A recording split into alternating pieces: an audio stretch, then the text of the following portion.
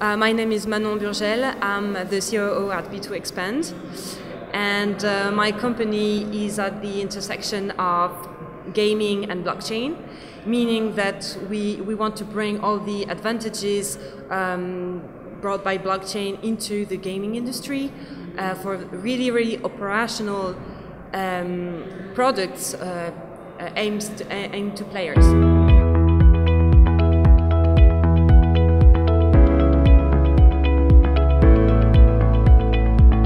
So what type of games are we talking about?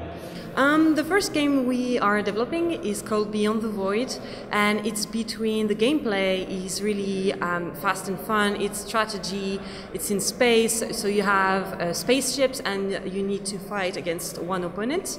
So it's real-time action, and the games are around 15 minutes, and it's one-to-one online.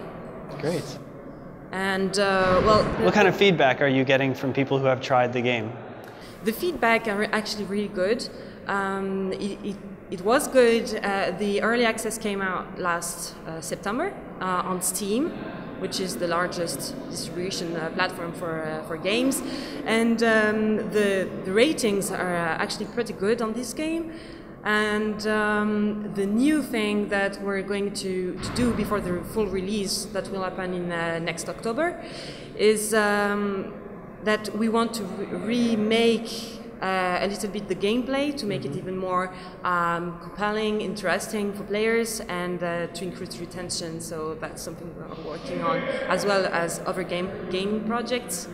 Right. So are you personally a big gamer yourself?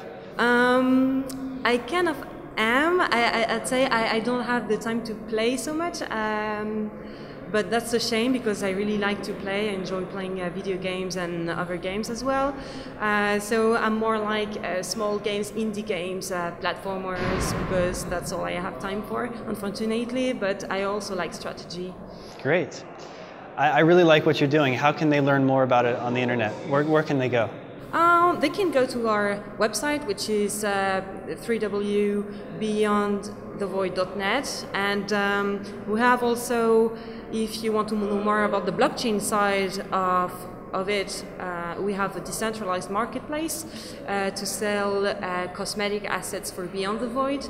So it's all cosmetics, like different appearances, yes, skins, avatars, battle points, this kind of stuff, but it's not, there is no pay to win in this game, and the game is free to play, but yes, the store is running on the Ethereum main network at Great, the moment. Excellent. So as you know, I work for Chronologic, and we have the Ethereum alarm clock with Piper Miriam to schedule transactions for the future. And I'm just curious, someone with your technical background, any thoughts about how that could be used? Well, I think the first obvious use case I'm thinking of is for ICOs, because sometimes when you're not in front of your computer and you miss the time, and in a few seconds it's all gone, and you're like, oh, right. I want to. So frustrated. So yes. So I know a lot of people that it happens to them.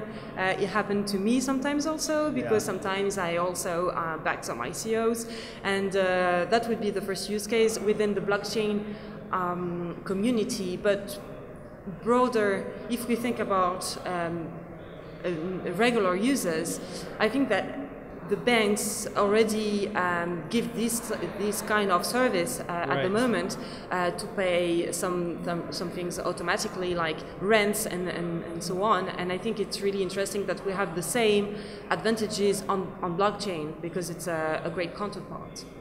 I really like your thoughts. I think people will appreciate that.